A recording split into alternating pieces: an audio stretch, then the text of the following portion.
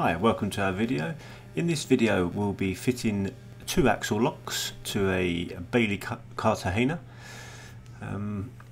Here's the kit. So this comes with, it's a new van from Bailey, and it comes with the full kit ready to install.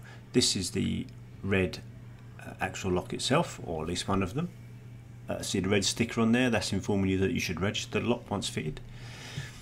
Also in the bag is the wrench for you to do the nut up to tighten the lock onto the axle.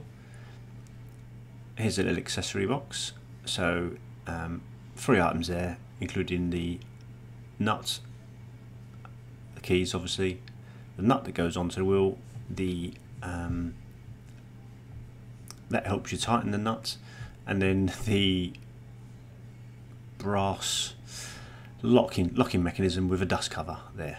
So there you go, that's the whole kit that we need to fit, that times 2 because it's to an axle van. Now Bailey supply this Alko jack, which I didn't realise, and I know you found it, I wasn't told about it, and found it in the underbed cupboard just before doing this. So to put on the locks you need to jack the Caravan up, unfortunately. It's not like a single axle you can go backwards and forwards. Here's the instructions anyway. Instructions, yes, let's make sure we read the instructions. Are there any pictures? No, throw them away. Here we go, that's the full kit again, just in case you missed it first time round. So obviously first thing we need to do is jack the Caravan up, which is fairly straightforward. And this is obviously sped up, I didn't do it this quickly. So this jack goes in, there's a mount fixed to the chassis for the jack to go into.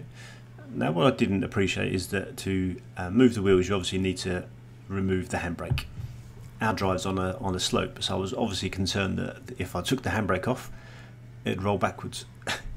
So I put it down again, took off the handbrake and put some paving slabs behind the wheels on the other side so that it wouldn't roll down. Just in case, I've got this bit of wood in case it starts to roll back. Thought it might help, you never know.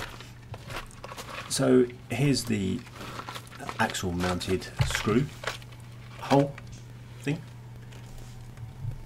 So the nut goes in this hole.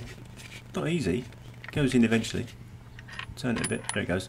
That has to line up with that hole, and it goes in like that.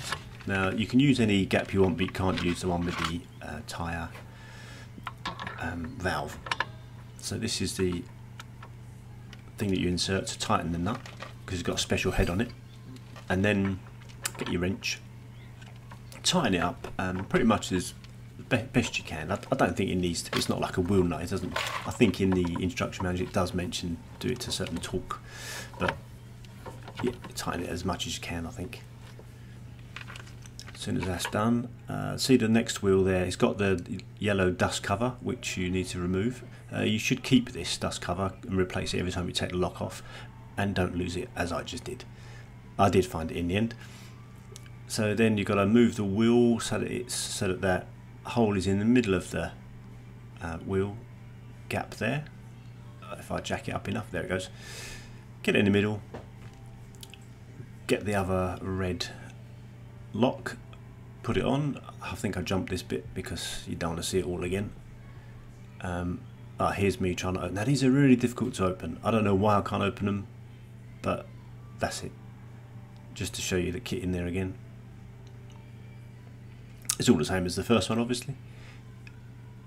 So get that bolt, place it in there, twiddle it about a bit and it goes in, then put it on like that. Hey presto. After this we need to put the brass lock on. Oh, no, here's the jack, so that's the jacking point, just to show you where it goes. If you didn't have that already you'd have to fit something like a Kojak or something like that. Anyway, so that's the 2 locks fitted. Bring the van down again. There's the little bit that goes into the mounted bracket. Then the brass locking mechanism just pushes in anti-clockwise, 1 turn, take the key out and it's in.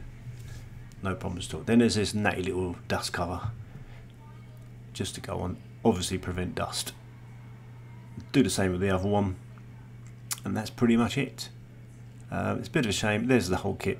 It's a bit of a shame you need to do it every time you jack the van up every time you fit it. But thanks for watching. Hope that was of use. If you like, then please like it. If you want to subscribe, please do. Thank you.